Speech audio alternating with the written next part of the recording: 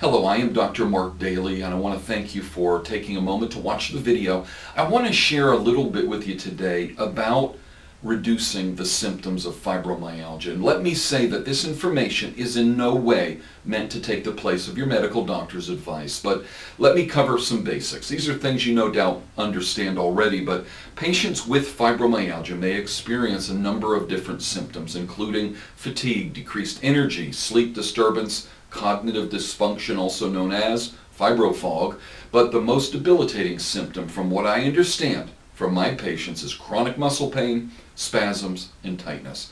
Fibromyalgia can cause pain anywhere in the body, but the most common sites include the neck, shoulders, back, hips, arms, and legs. Optimal treatment for fibromyalgia requires a multi-system approach that can include addressing underlying viral infections, hormone imbalances, and nutritional deficiencies. Now, two new studies show that supplementing with CoQ10 can help reduce fibromyalgia pain. Let me be clear, supplements alone in most cases will not cure fibromyalgia, so please don't misunderstand me. Remember, fibromyalgia, as mentioned a moment ago, is a multi-system breakdown and must be addressed in a specific order to restore health and wellness. Although I do have a clinic pharmacy, I am not a supplement salesman. In most cases, these supplements don't solve the core issues of fibromyalgia. They simply address the symptoms of these core issues. So, having said that, CoQ10 can in many cases reduce fibromyalgia pain and fatigue and even morning stiffness. The first study, conducted by researchers and reported in the Journal of Antioxidants and Redox Signaling, sought to measure the effects of CoQ10 supplementation on adult patients with fibromyalgia. The researchers noted that both mitochondrial dysfunction and CoQ10 deficiencies have been implicated in fibromyalgia pathophysiology. In the study, patients were given 300 milligrams of CoQ10 daily for 40 days. They saw reduction in pain, fatigue, morning stiffness, and tender points. Other positive findings included recovery of inflammation, improved antioxidant enzymes, and increase in the ability of mitochondria to regenerate. Now get this, mitochondria are responsible for cellular energy production. And let me assure you that this plays a big role in fibromyalgia. The AMPK gene express levels of recovery in the patient given CoQ10.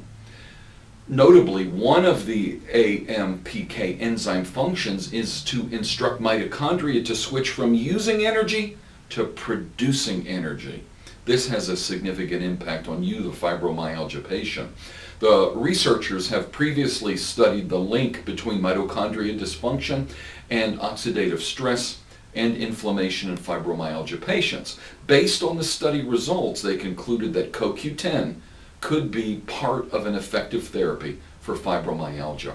So just the basics, what is CoQ10? Well, it is a substance made by the body and found in every cell in your body. Cells use CoQ10 to produce the energy your body needs for cell growth and maintenance. CoQ10 also functions as an antioxidant, which protects the body from the damage caused by harmful molecules. It is naturally present in small amounts in a wide variety of foods and in larger concentrations in food like meat and fish, as well as oils from soybeans, sesame, and canola.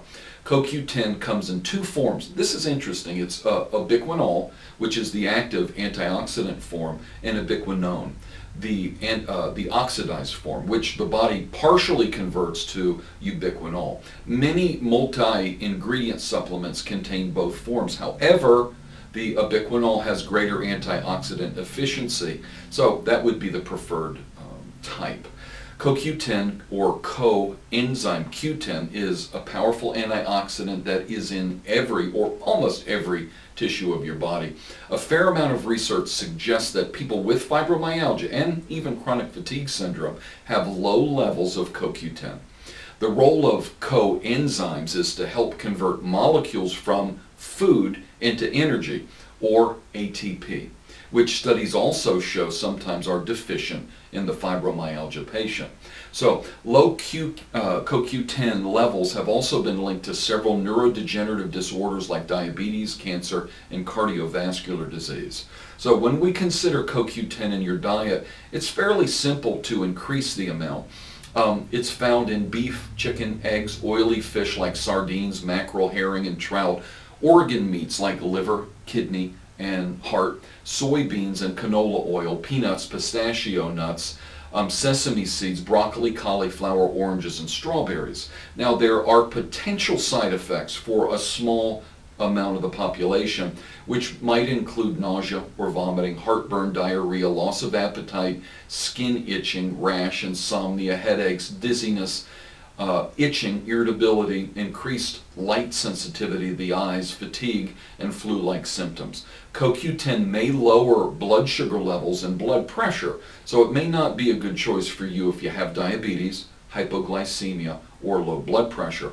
Always be sure, as I've mentioned previously, to consult your doctor before starting any new supplement. Your pharmacist can tell you if a supplement is likely to interact negatively with any of your other supplements or medications. But CoQ10 has become a common supplement for fibromyalgia and has received a good amount of attention from research.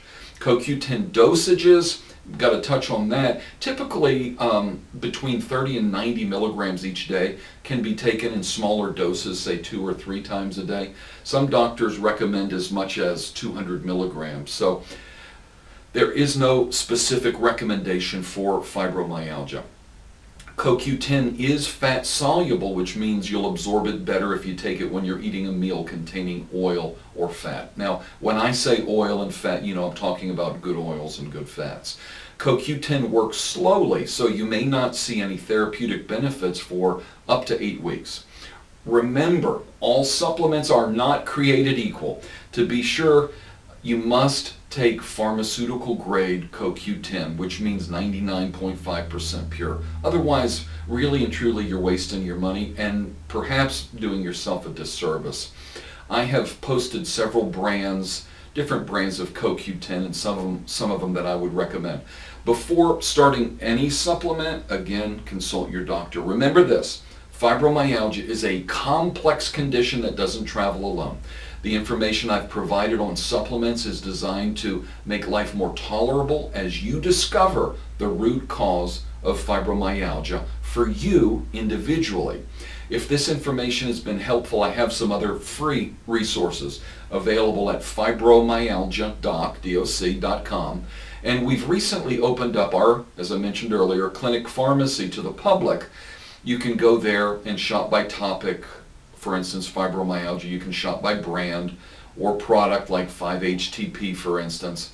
All of the products are pharmaceutical grade, they're top quality. As always, I thank you so much for your time and attention. I pray that this information has been useful. Thanks and have a great day.